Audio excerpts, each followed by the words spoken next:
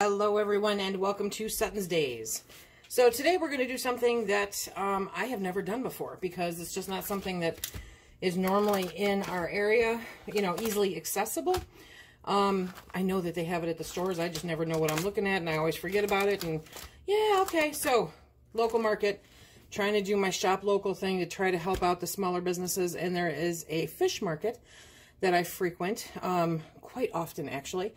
And they posted up that they had yellowfin tuna for $2.59 a steak. And I went, okay. So I messaged him and I said, hey, I'll be there tomorrow. I need 10 of them. He goes, okay, great. See you tomorrow. So I have no knowledge at all about yellowfin tuna, what its price should be or anything else. And so when I went in there, he held up one of these. See, that's my hand here, okay? He held up one of these and handed it to me, and I went, are you kidding? Really? He's like, Lisa, it's yellowfin tuna. I went, yeah. Okay. He goes, it's only $2.59. I said, well, I don't know what the price normally is. So I said, okay, give me the 10. We're going to do this. We're going to do this. So I'm going to put a couple aside at least, because Phil and I we've never had yellowfin tuna steaks. I'm going to put a couple aside and we will grill these up and have them, you know, they'll be nice little, I don't know, we'll do a surf and turf or something. Anyway, but the rest of them, theoretically, are going into jars. And I've been looking for an excuse to use these beautiful little jars that I got. I think, honestly, I picked up a 4-pack of these when I was doing the Secret Santa thing, and they wouldn't fit in the box. So I just threw them on the shelf and kind of forgot about them.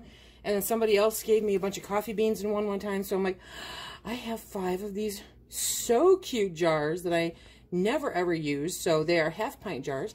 So I am going to can yellowfin tuna and bring you guys along for the ride. Are you ready? Yellowfin tuna is, of course, high in omega-3 and all the other good stuff that you're supposed to have. So I thought it would be great to try to can our own tuna for our own tuna fish. Isn't that going to be fun? And obviously, like, that's one piece in the jar, so I'm gonna have to cut one of them to fit in the other half. We'll see how much I get into these. Very, very much like canning, you know, any other fish.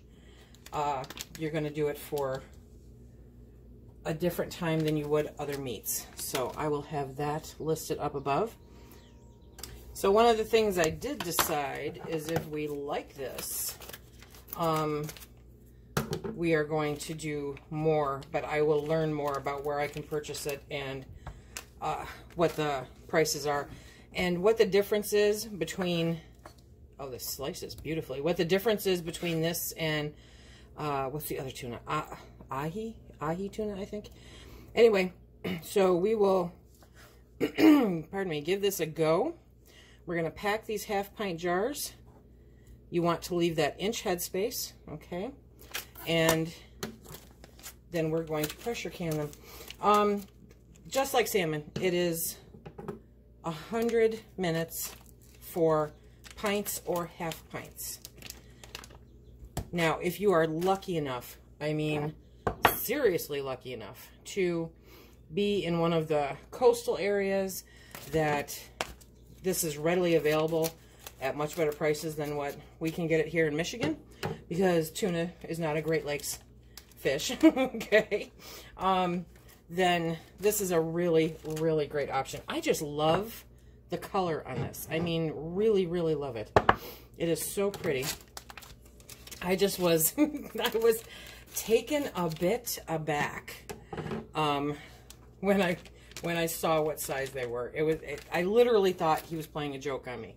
And that wouldn't be unheard of. I mean, I'm in there constantly. So, I think this is going to be amazing. And I'm really looking forward to grilling up a few of these. And I mean, they're flaky now. I mean, it's nice, just beautiful, tender, flaky. So, I'm just kind of smashing it into the jar. Oh, so not delicately. And I may use this jar too. I think I will. And we will get these all jarred up. Salmon has a very healthy and natural oil to it.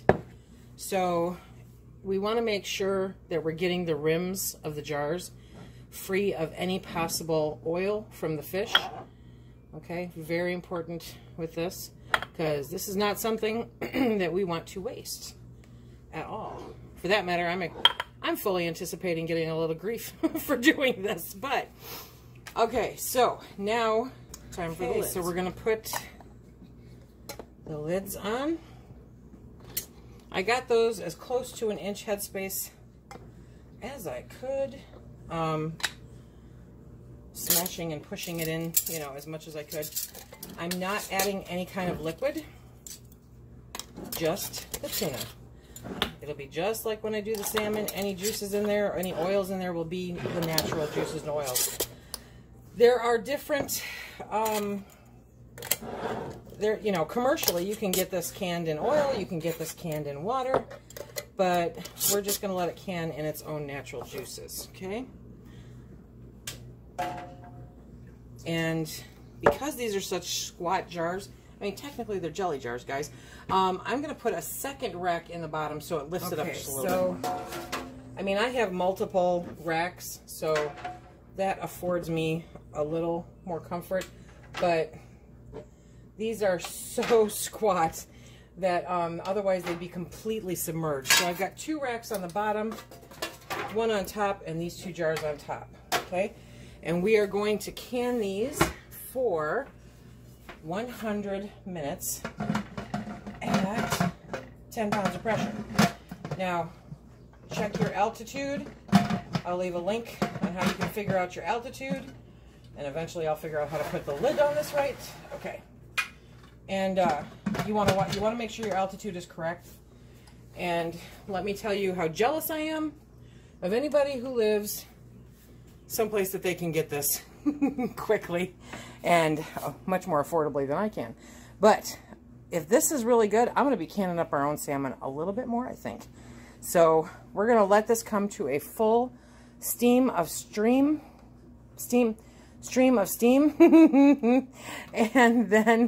and then we will let it vent for 10 minutes, and then we will can it for 100 minutes. Whew, an hour and 40 minutes later. Okay, actually more than that. I add an extra 15 to depressurize. That's how long. I love that about this 16 quart Presto, is it depressurizes so much faster than the 23 quart, which is nice for small batch canning. Okay, so now, oh yeah, look at these beauties. Oh, we're already getting pings. Beautiful. Okay. Isn't getting that rack out always the tricky part? Yep. Okay. Look at that. Beautiful. Bubbling, bubbling away. And I'm glad I put the double rack on the bottom to bring them up a little bit,